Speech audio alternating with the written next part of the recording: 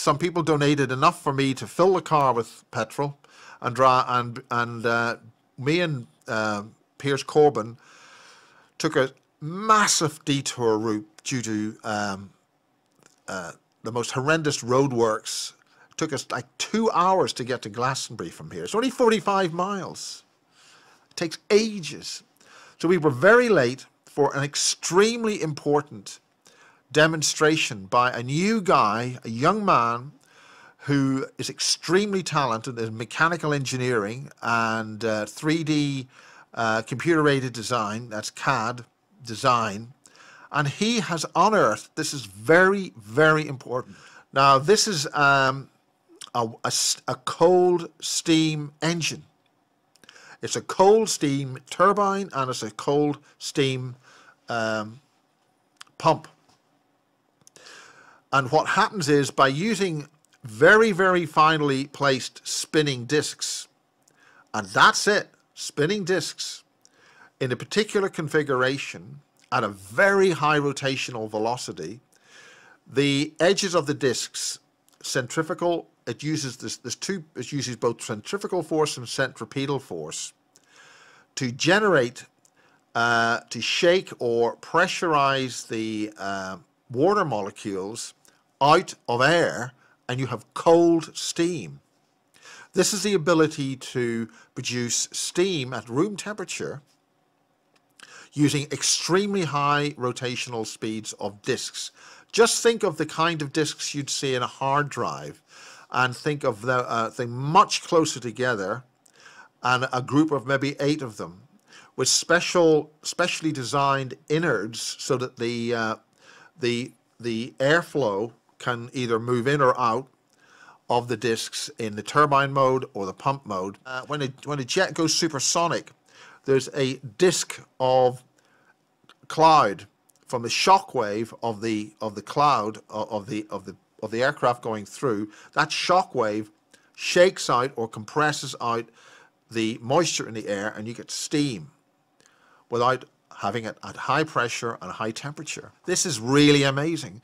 So this guy has found the patents. He's making the stuff using very high level precision engineering in today's world with titanium or other high specification metals in today's world.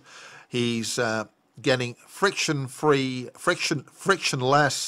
bearings, which allows you to spin these discs up to supersonic speeds, and away you go. This is Tesla technology, cold steam, motive force.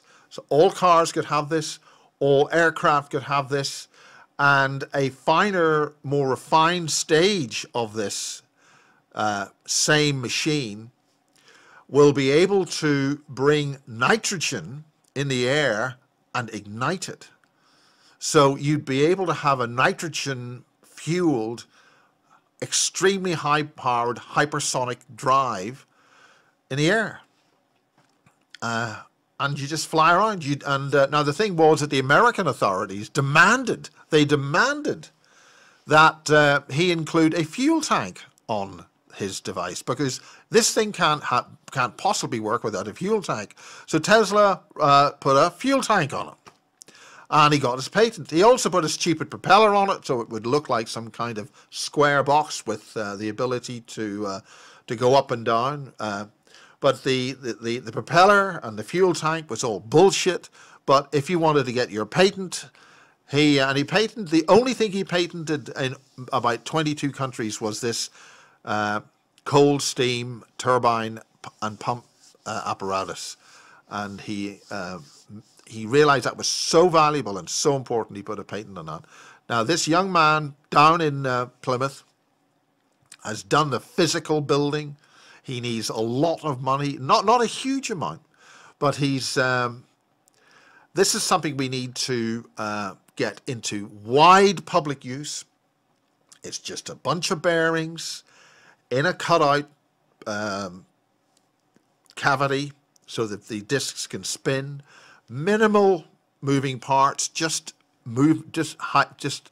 friction-free bearings, and away you go.